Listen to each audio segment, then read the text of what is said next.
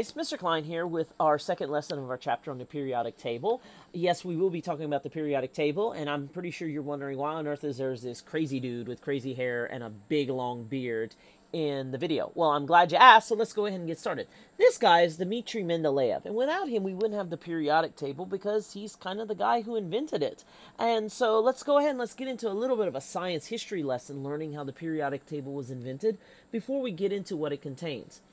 So in the 1860s, scientists had been working on organizing atoms for almost 200 years. They figured that if you could organize them, you could understand them better. And a Russian scientist by the name of Dmitri Mendeleev was writing a science textbook for his chemistry students, and he wanted an easy way to organize the different elements. See, so even all the way back then in the 1860s, scientists and teachers were trying to figure out ways to get students to understand things better. Some people invented your periodic table. Other people create bad videos and post them on the internet.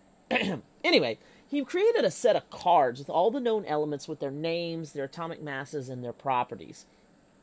And so what he did was he tried several times to find a pattern with these atoms that he could arrange the elements in until he noticed that when he arranged them by atomic mass, elements with similar properties started to appear and repeat themselves.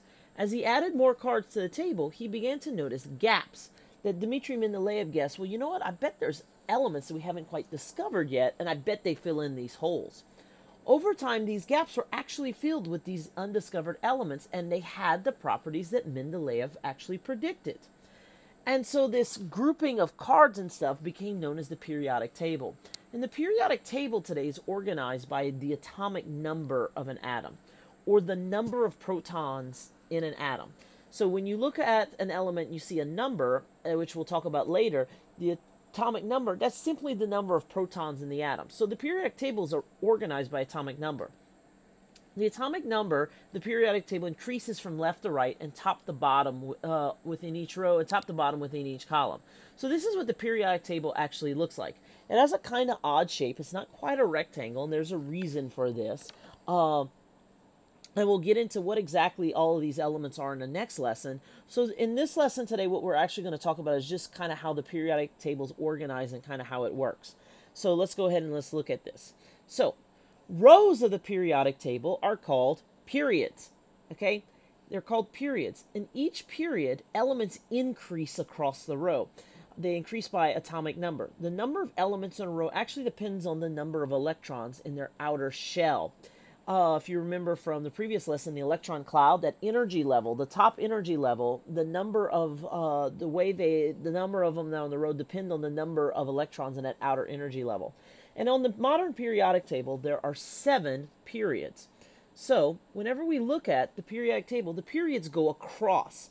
Okay, some start out with 2, next one has 8, and then the next one also has 8, and then it increases from there. Now, if you notice, there's 2 rows kind of down at the bottom. Those are actually involved with rows 6 and 7, period 6 and 7, the lanthanides and actinides, and we'll talk about those in the next lesson in particular, because there are particular types of metals. Okay, so periods go across. Now, if you notice, vertically, they're organized in what we call groups. Columns of the periodic table are called groups. In each group, elements all have similar properties, and they usually increase in intensity. As of right now, there are 18 groups in the periodic table. So when we look at the periodic table, vertically are the groups. So there's 18 going across, and in each of them, you have similar properties going in each one. So in group 1, 2, so on and so forth through group 18, they have similar properties. So you might be asking yourself, well, Mr. Klein, what are all those boxes? They have a whole bunch of information. What exactly do they contain? Well, I'm glad you asked. When you look, you'll usually find a lot of information. Most periodic table entries have at least 4 parts to them, and that's what we'll look at. So the first part is the number at the top. That's the atomic number, or the number of protons it has. So when we look at your average periodic table entry, usually up in the corner you'll see a number, and that's the atomic number. Okay, so we're looking at nitrogen. We know that nitrogen's atomic number is 7, and it has 7 protons. The next thing is the chemical symbol of the element, which consists of 1 or 2 letters. The ones with 3 are actually undiscovered elements. We kind of have like a name. We haven't given them an official name because they might have been created artificially. And so their name usually comes from the element's name in English or another language. Okay, So N is the chemical symbol of nitrogen. Okay, so 7 is the atomic number, N is its chemical symbol. After that is, of course, the name. Okay, that's the name of it. Usually it's in English, or if it's in another language, its name will be there. So the atomic number of 7 with a chemical symbol of N has the element name of nitrogen. Finally, we have at the bottom the average atomic mass of all known isotopes and atomic mass units. If you remember, an isotope is an atom with a different number of neutrons than protons, usually more.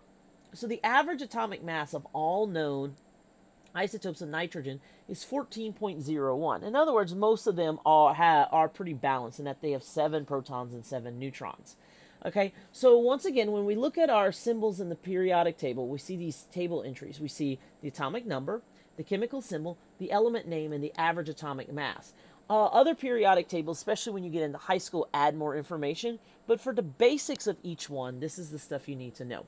So here you go. This is a periodic table. And so to sum up the lesson, Dmitry Mendeleev found that if you arrange the known elements by atomic number or the number of protons, you find that they have repeating patterns. And so that's why we have the periodic table. The horizontal rows are called periods. There's 7 of them. There's 18 groups, which are vertical columns.